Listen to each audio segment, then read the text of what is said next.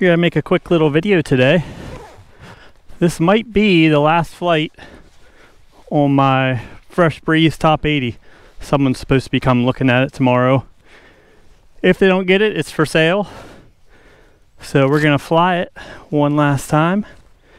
This will be the first time flying it with the Speedster 3. So we'll see how this launch goes, because the Top 80 doesn't climb so quick. So I might have to run my ass off to get off the ground. Do have a little bit of a breeze.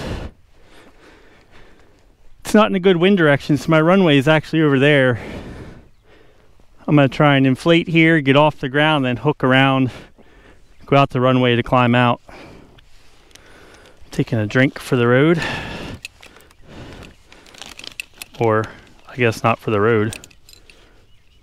For the sky. I've got a full tank of gas. It's already primed up.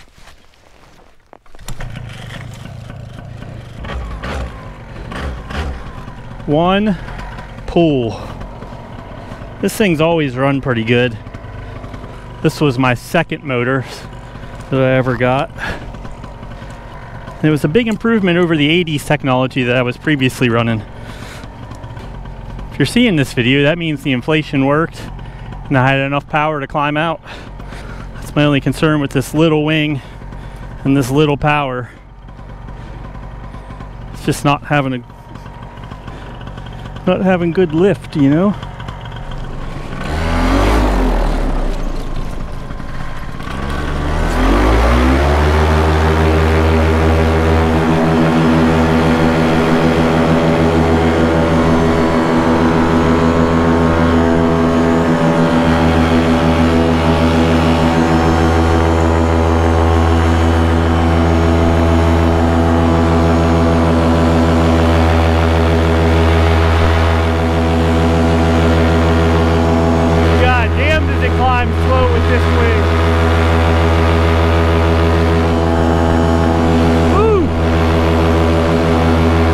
Sketchy to do that for my little runway. Alright, I got about a 15-20 minute flight over to meet up with a student of mine that's flying. So I'll catch back up with you when I get there. Well, made it to meet up with Dylan. There he is. I'm not sure how many flights he's on now, at least 15 or so. He's just kind of gone off on his own now. We're gonna cruise around here a little bit. I'd like to get at least 2 hours in tonight. I filled up the tank, I want to use it. Let's have some fun. Alright, a little update. Been flying for about an hour. Motor's been doing awesome. Dylan's down here. I don't know if you can see him. Let me turn around.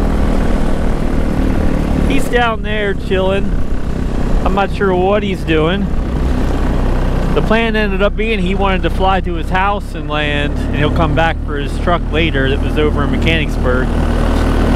We'll see. I'll come back with an update in a minute. Alright. So we have made it to Dylan's destination. He's planning on landing here in this little field.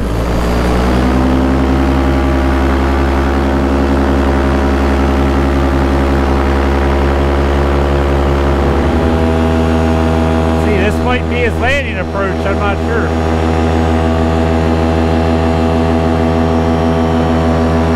Looks like it.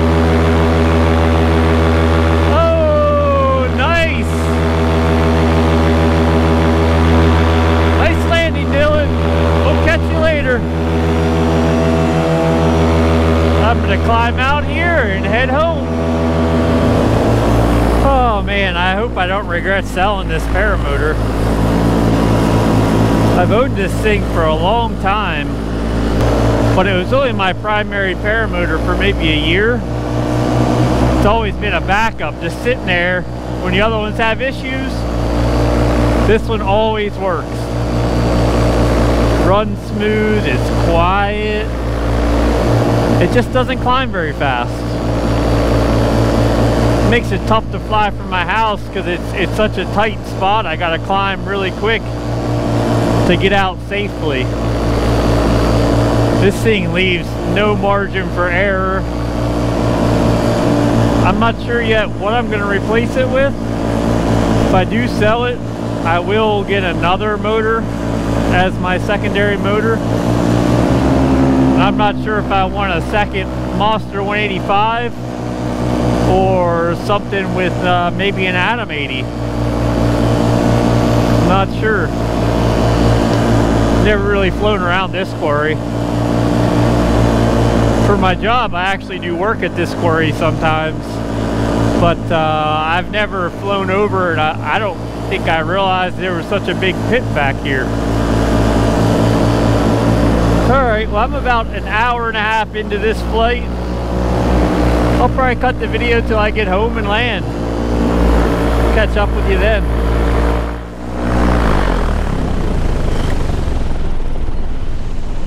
Alright, I guess I'm out of gas. I just made it home. Grass is gonna be super slippery. Hopefully I don't eat shit. Yeah, it's real slippery.